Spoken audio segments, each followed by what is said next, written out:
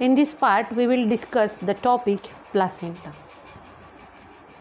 Placenta is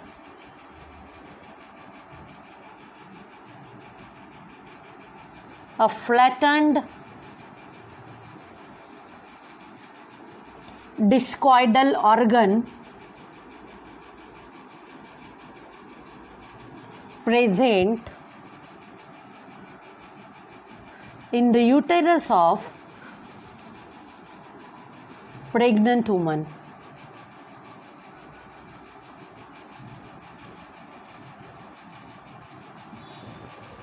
It is temporary,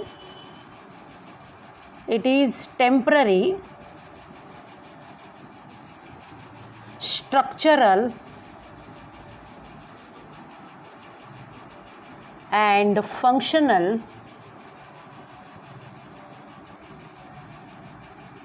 connection between fetal and mother circulation. Fully formed placenta weighs about 500 grams. So, formation of placenta begins from blastocyst. So, it begins developing from blastocyst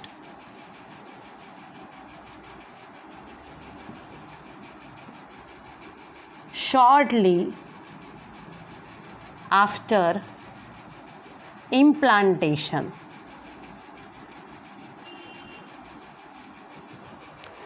And placenta fully developed, it is fully developed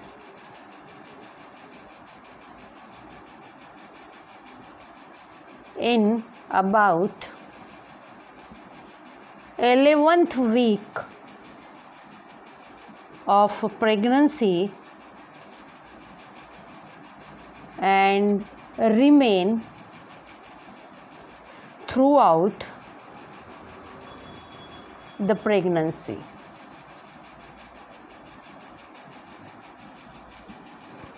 So these are some important points in the placenta.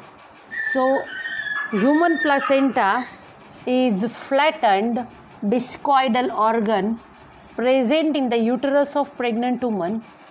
It is temporary, structural and functional connection between fetal and mother circulation. Placenta weighs about 500 grams and it begins developing from blastocyst shortly after implantation. It is fully developed in about 11th week of pregnancy and remain throughout the pregnancy. So placenta is only organ which is formed by tissues of two individuals. So placenta is formed from tissues of two individuals.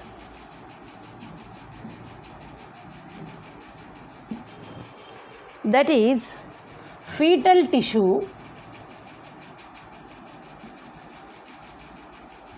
and other part is maternal tissue.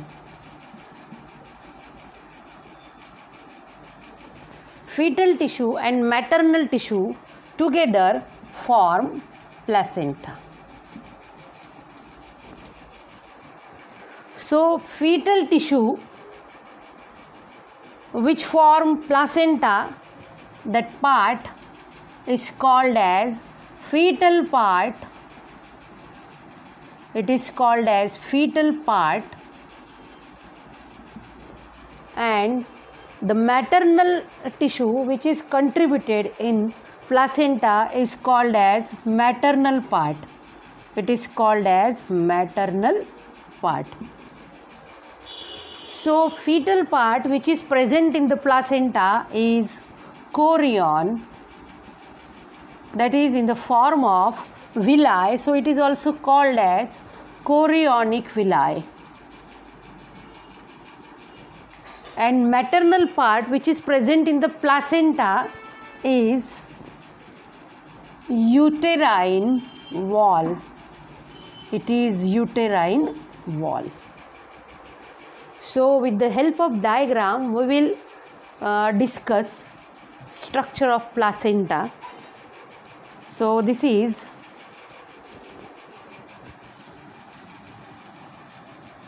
so please write down all these points.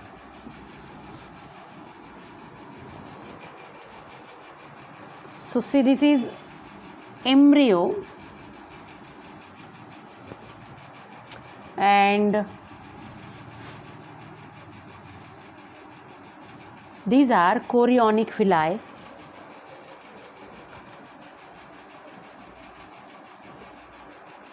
This is embryo, these are chorionic villi. So these are chorionic villi. So this is fetal part. This is fetal part of placenta, and fetal placenta is formed from chorionic villi. See, so this is endometrium.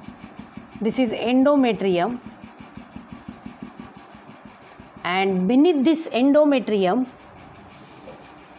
muscular layer of uterus, that is myometrium, is present. So this is myometrium. So this is muscular layer and it is called as myometrium, and this is endometrium.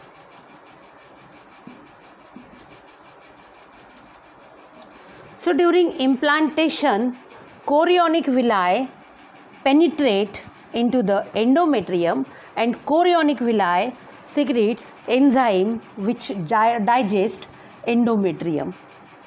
So chorionic villi are in direct contact with blood, maternal blood. So endometrium which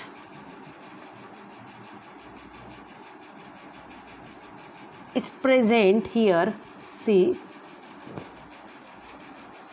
So this is the part of endometrium which does not participate in formation of placenta.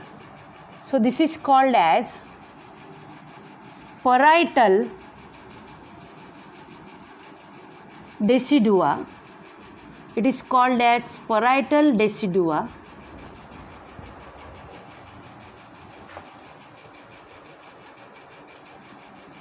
So this part is called as decidua basalis. This is called as decidua parietalis, and part of endometrium which surround embryo, this is called as, so this is called as decidua capsularis.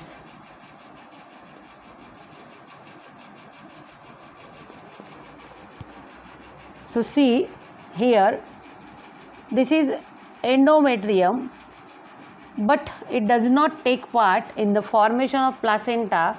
So this is called as decidua parietalis. Then endometrium which surround embryo is called as decidua capsularis, and this part which participate in the formation of placenta is called as decidua basalis. Decidua means pregnant uterus. So decidua basalis is the main part. So this is decidua basalis. It is main part which is contributed in the formation of placenta. And decidua capsularis is present between the embryo and lumen of the uterus. So here lumen of uterus present, and this is the lumen of uterus and this is the embryo. So this decidua capsularis is present. Decidua capsularis is present between the embryo and lumen of uterus. So this fetus is connected to placenta by means of umbilical cord. By means of umbilical cord. Fetus is connected to by means of a cord like structure that is called as umbilical cord, which is 20 to 24 inches long, and it consists of 3 blood vessels. It consists of 3 blood vessels. So if this is embryo, if this is an embryo, then this is called as umbilical cord. This is umbilical cord, and umbilical cord, this is placenta. This structure is placenta.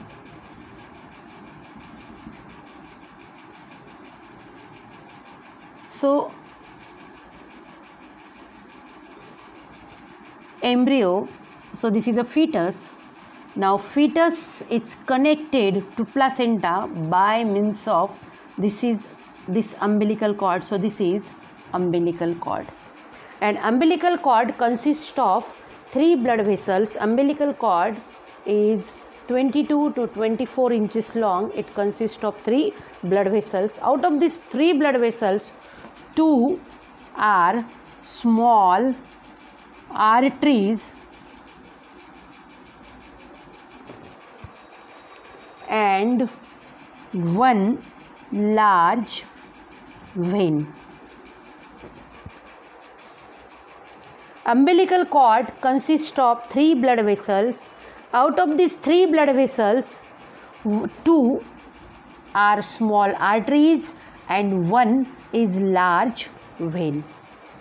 So 2 small arteries which are present in the umbilical cord carry blood from fetus to placenta. So these 2 small arteries carry blood from fetus to placenta, and 1 large vein which is present in the umbilical cord returns blood from placenta to fetus. So this is very important point. Umbilical cord consists of 3 blood vessels. Out of 3 blood vessels, 2 are small arteries and 1 is large vein. 2 small arteries carry blood from fetus to placenta, and 1 large vein returns blood from placenta to fetus.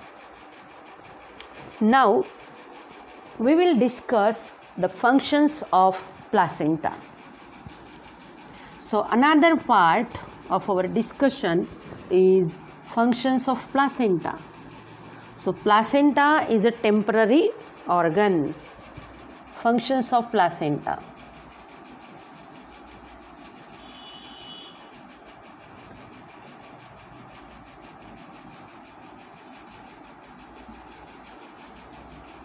First function, supply of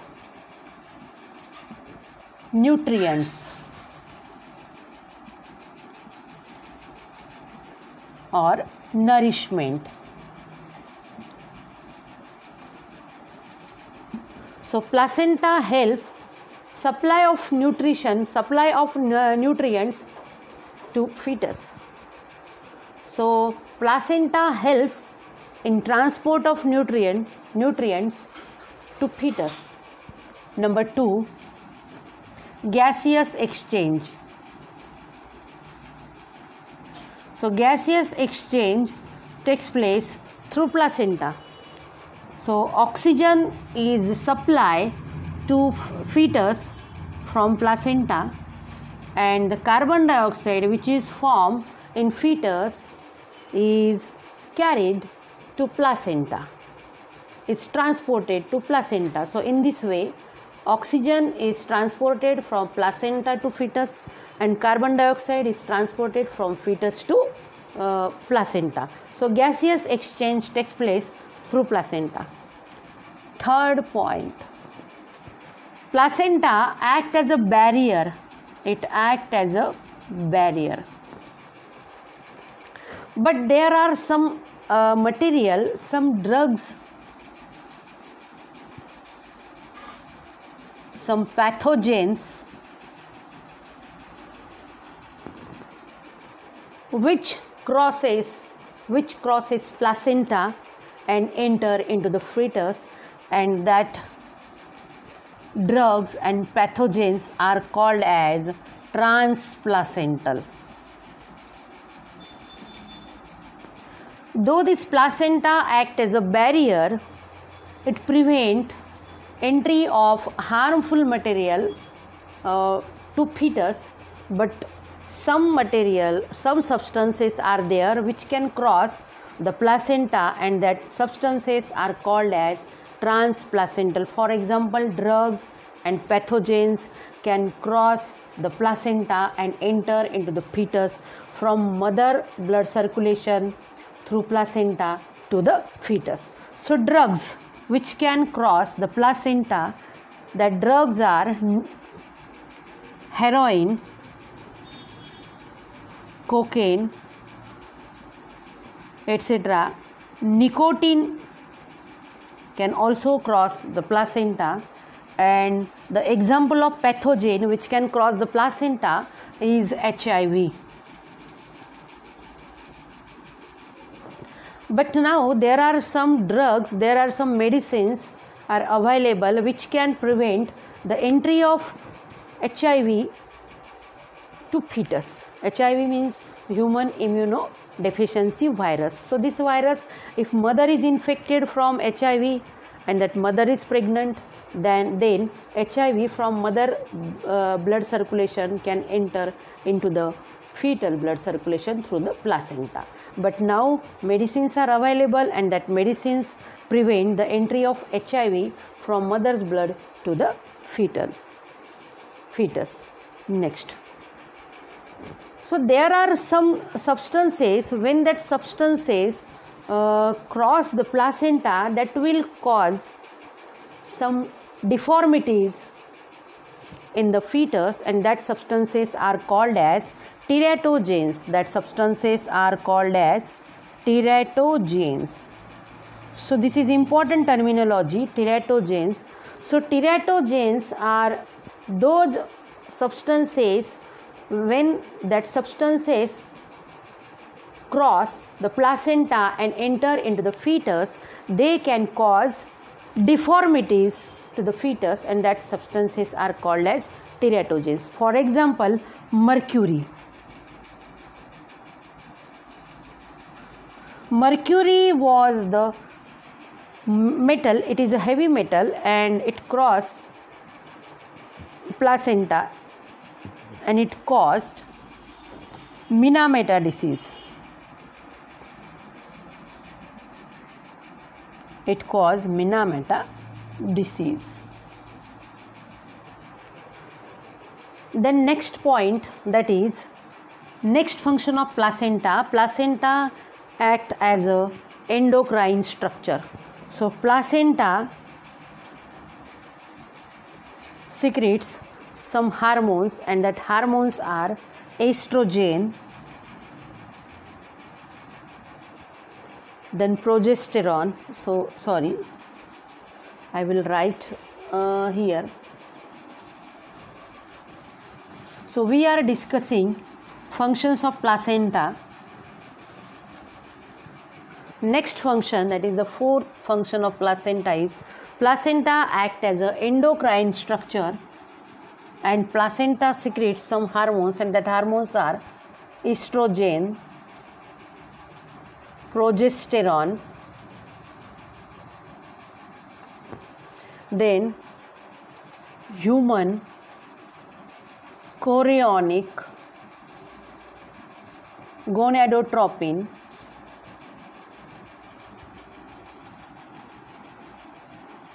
gonadotropins, that is HCG, and human chorionic lactogens. So these are the hormones which are secreted by placenta. So these hormones are essential for development of fetus and for maintenance of pregnancy.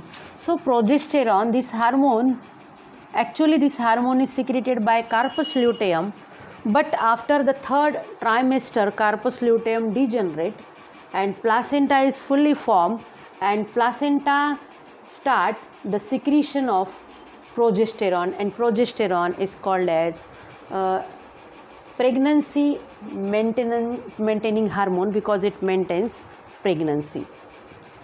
Next function of placenta is placenta helps in removal of nitrogenous waste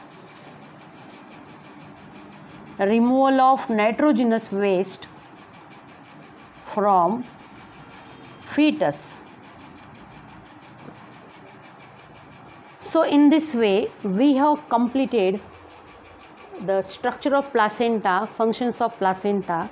In case of placenta, some terminologies are used, such are: number 1, placenta is metadiscoidal,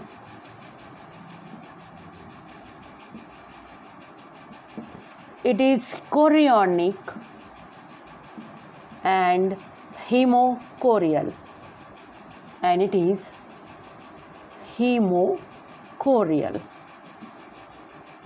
So human placenta is metadiscoidal, chorionic and hemochorial. So we will explain these three terminologies which are used in case of human placenta. Human placenta is metadiscoidal, means at the time of implantation, when this embryo implanted in endometrium of uterus, then at the time of implantation such type of villi are formed everywhere in the embryo.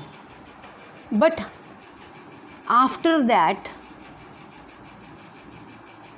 such structure is formed and these chorionic villi are restricted only this region. So it is called as metadiscoidal. Human placenta is chorionic. Chorionic means the fetal part which take part in the formation of placenta is called as chorion. So this is chorion. It is in the form of villi and hence it is also called as chorionic villi. Next is hemochorial. Hemo means blood and chorial means chorion. So this is chorion. It is the fetal part of placenta, and this is uterine wall, and it is richly supplied with blood vessels.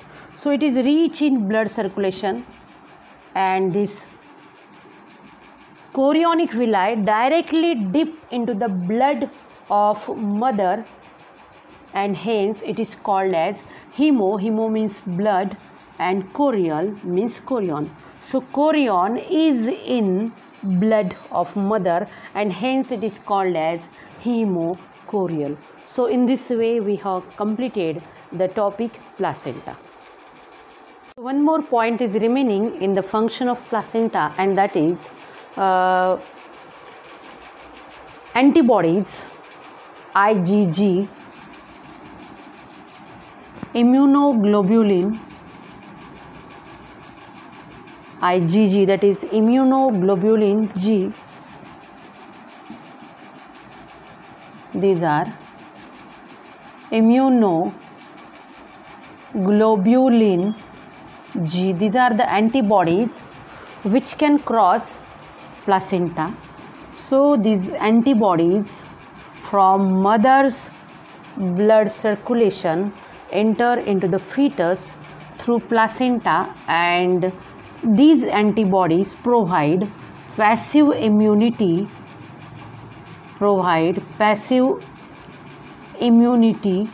to baby after birth.